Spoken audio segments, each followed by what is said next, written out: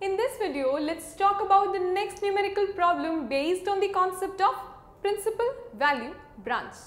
We have already seen some numerical problems based on the concept of principal value branch for sine inverse, cos inverse, secant inverse, tan inverse.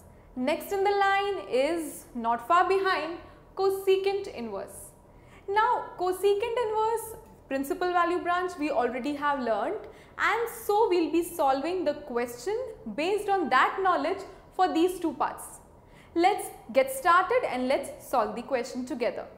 The first part is what? The first part is cosecant inverse under root 2. So my answer would be what? My answer would depend upon what value or which angle will give me the answer as under root 2.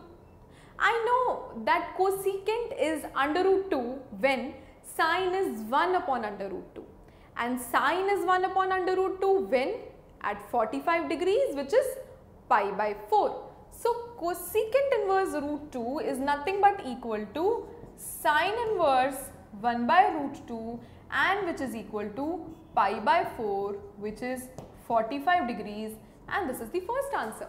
As simple as that. Now, what is the value of the second part? Cosecant inverse minus root 2. We already know in minus sign related questions we have to take more care. So, let's see the second part, cosecant inverse of minus under root 2.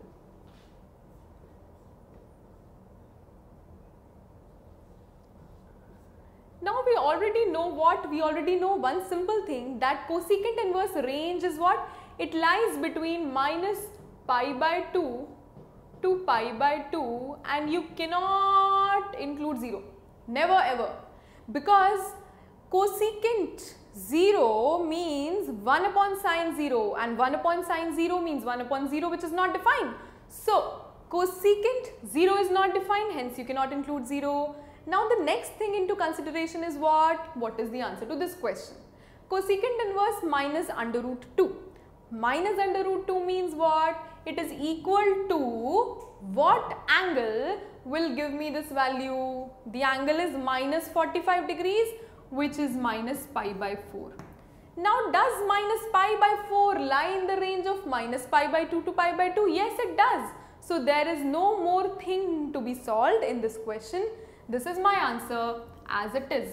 Hence in this video we saw both the parts related to cosecant inverse x, one negative, one positive. In the next video in succession we will be seeing the numerical problem of principal value branch based on the topic of cot inverse x.